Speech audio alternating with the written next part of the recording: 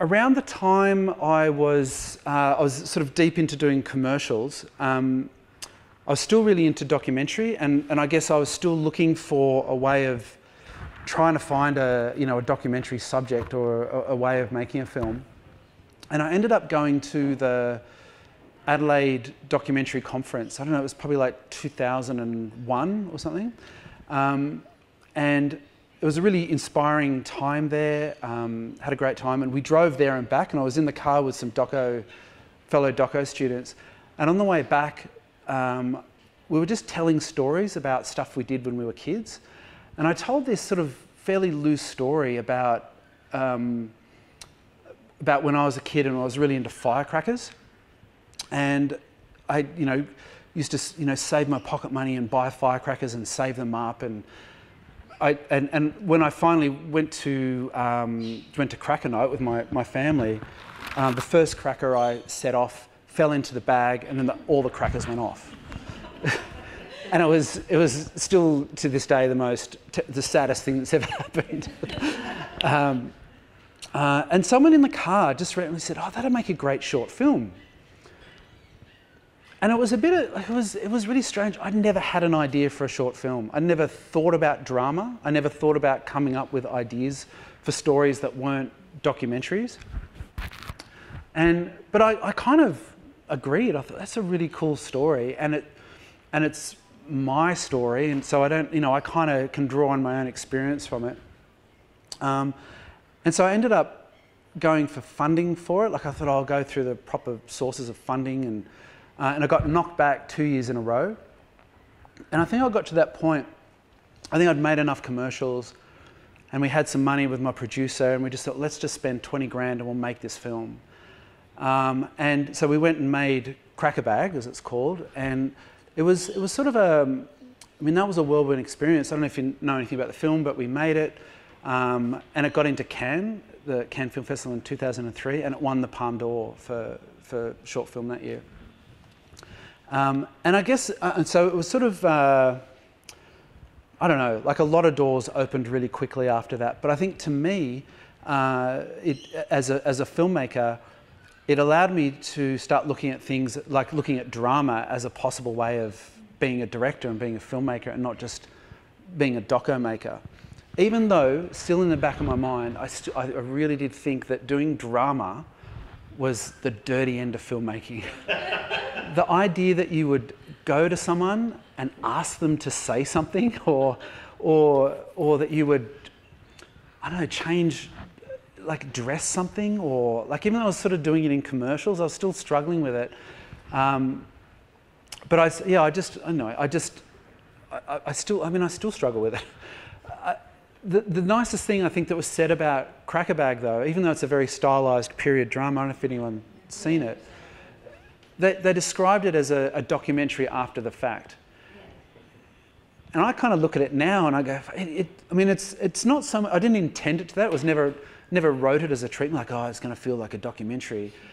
It was more, it's just the way that I saw the world. It was just, from being a documentary maker, I didn't really know any other way of shooting something other than, like, this is where you'd put the camera, because if we're a doco crew, this is where we put the camera.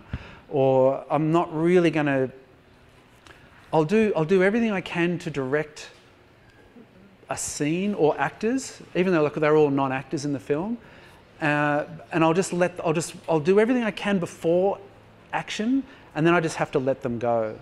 And I guess it sort of established a directing style for me, even though I've done a lot, yeah. Did you know them? Were they people you knew? No. I mean, the Cracker Bag, I don't talk too much about Cracker Bag, but it is so specifically my life, like down to the most ridiculous amount of detail, that even when I was making that film, I just thought, this is so cool, I'm making a film, I can't wait to show my mum at Christmas, because she'll like it. Like, I just thought, oh, this is, like, she'll get it, because it's, it's the car. Yeah, like everything. The only thing that's not my life in that film is that I'm not a girl. and well, I looked at tons of kids, like tons of boys, and even like, I mean, I was going up to parents in shopping centres and always sounds really trying to find, like, just saying, oh, maybe that's the kid. That kid looks, you know, like all those dumb things that you do. And then I was working with a casting director, Fiona Dan, and this is like a few weeks out of filming, and she said, look, I just saw this amazing young girl, like at a drama school. Like, would you consider a girl? And I was like, yeah, let's get her in. Anything, I don't mind. Let's just have a look. And the moment she walked in, it was like, that's her. Like that's, and I think I was looking because it was so, you know, specifically based on my experiences. I was looking for me. I was looking for the kid which you're never going to find. But I saw this kid, and pretty much the way that she's dressed in the film is how she walked in. And I just went, you know, this is maybe this is, I don't know, like I won't change anything, but we'll just have a young girl in the role. And I like, regardless of the story and the tone and all that sort of thing, I do think it's the success of the film was about that casting decision, because it went from being a boy's own adventure to a thing about childhood. And I don't think we changed anything. In fact, no, that's when I changed the Stones. Even though we did that as kids, I think that originally the main character was mowing the lawn for loose change, and I just thought, in that family, like she wouldn't mow the lawn, the big brother would. So I just had to find which, you know, ended up being a better device anyway. But we didn't change anything else, and I think I just went through and changed he to she. That was it, and didn't make it gender specific in any other way than that. Didn't change her actions. But I guess the other thing I learned from that was that I was saying it was so specific to the point where I thought only my mum and my brother would like it. The carpet that we chose, like it was really trying to recreate something from when I was 10 years old.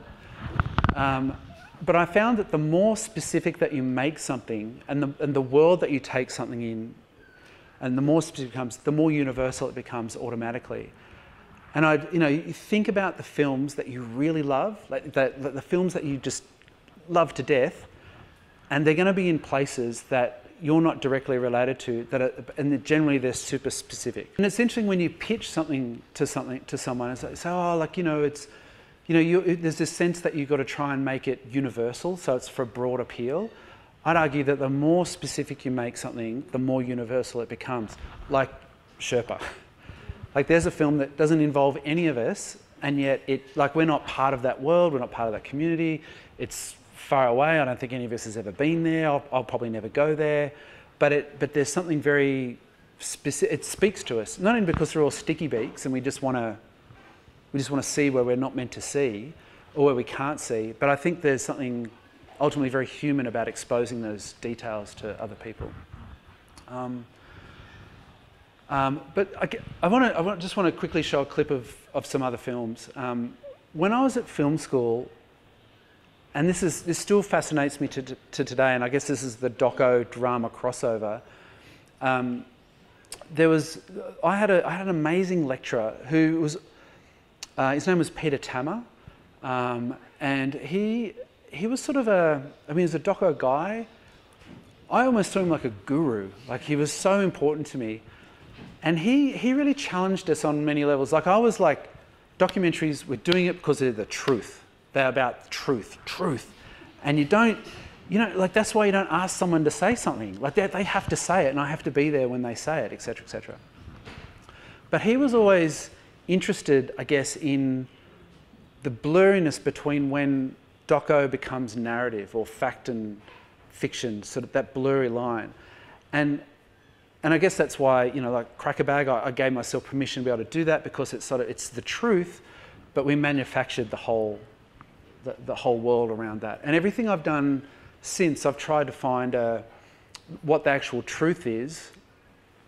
Either it's based on real events or a book, like I've done adaptations of books that I end up treating as the truth, like that's real life and this thing actually happened, and then I do an interpretation of it. But I've always been fascinated, I guess, by when those lines blur. And I think it's sort of, for me, the moments in cinema when it gets really blurry, that's when I find myself leaning in and going, I don't know how you even conjure up this stuff. Like, it's so different.